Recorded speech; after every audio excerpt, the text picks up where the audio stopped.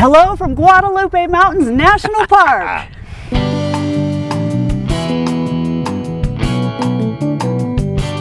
Hey everyone, it's James. And Stephanie, and we're getting close to the end of our parks tour with Parky here, our limited edition National Park Foundation Travado. I've said that a billion times.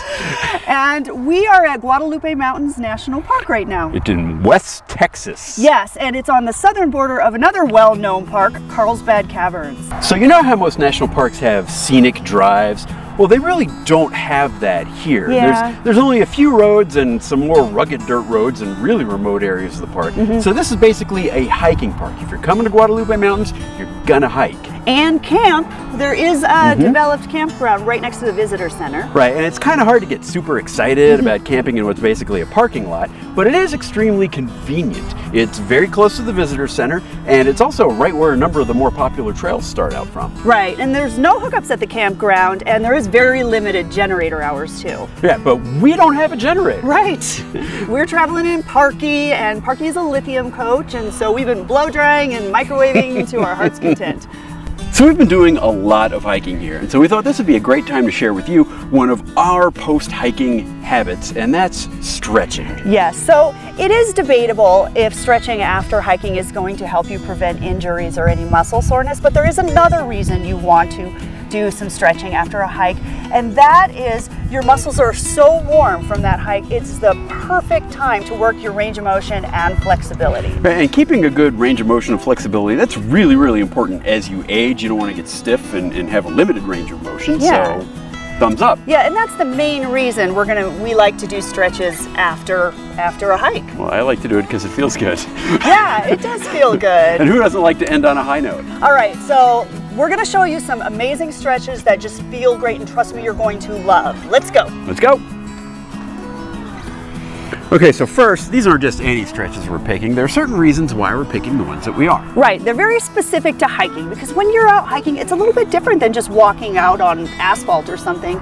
You're trying to keep your balance more, so you're going to be shifting your center of gravity a little more forward than normal when you're out hiking. Yeah, imagine like having a heavy backpack on. You're gonna wanna lean forward to kind of keep that in check. Right. So all these stretches are gonna counteract that by opening up your chest a little bit more and working your leg muscles. Okay, exercise number one. Okay, I like to call these prisoner lunges, because it's, it's like stick them up, your hands behind your head. Behind your head. Okay.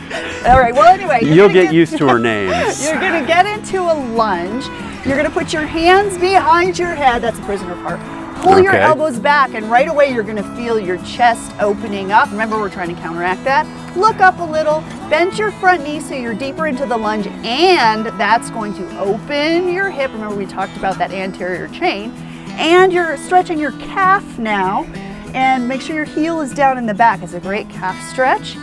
And yeah, hold that for about 30 seconds, and then you switch to the other side. Can I say it? The name? No. What? Number two.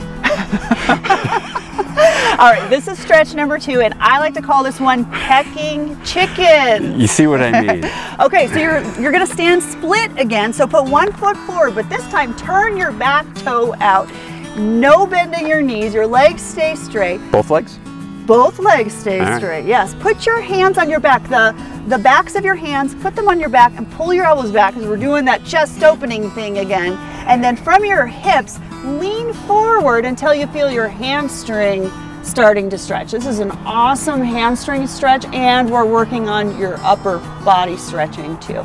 Again, you're gonna hold this for 30 seconds, and then you switch to the other side. Have you ever actually seen a chicken? I know I guess, well, in the moving stretch, if you did this dynamically, you go like this, and it's more like a pecking, right? Okay. But we're just doing this isometric. We're holding the stretches. Okay. So don't peck. This is a not pecking chicken, I guess. Okay, next one's gonna be sitting. So, number three. Yes, number three. This one doesn't have a very exciting name though, it's just a piriformis stretch. You're letting me down with the names. Just ankle over your thigh. You've all done this one before, but it's such an important stretch, especially after you've been out hiking. It's so great to work your hips, and this one definitely works. Oh yeah. Opens up your hip. And I like to take my palm and push my knee down to deepen the stretch a little bit. Boy, I'm tight today after that hike we did. I'm feeling that. Yeah. So you want to hold it about 30 seconds and then switch to the other side. All right. And then our final stretch. 4. Number 4, I call these the heavenlies. This is the grand finale. They feel so good. So you're going to start by straddling your legs again a little bit and push your palms down into your knees. So your weight's kind of into your palms like that. And then you're going to turn so your shoulder comes over towards your knee, and then you're going to turn the other way. Yes. Oh, this stretch is so heavenly. See, do you see why I call these heavenly? It feels so good on the spine. This is great for spinal mobility, loosening up your spine. People who don't like this stretch may come up with another one. Yes. All right, so those are some great post-hike stretches you can do when you're out hiking. What'd you think? I think they're great, and I think they will leave you ready for more hiking the next day, which is what you're going to do if you're here.